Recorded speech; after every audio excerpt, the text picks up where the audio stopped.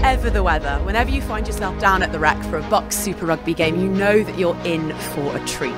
It should be quite the occasion. Historic ground, historic occasion, historic head-to-heads. I mean, it sells itself. Welcome to the Rec and to the biggest night of the year on the University of Bath Rugby calendar. Finally, a home tie for the Brothers of Bath with this historic rugby stadium.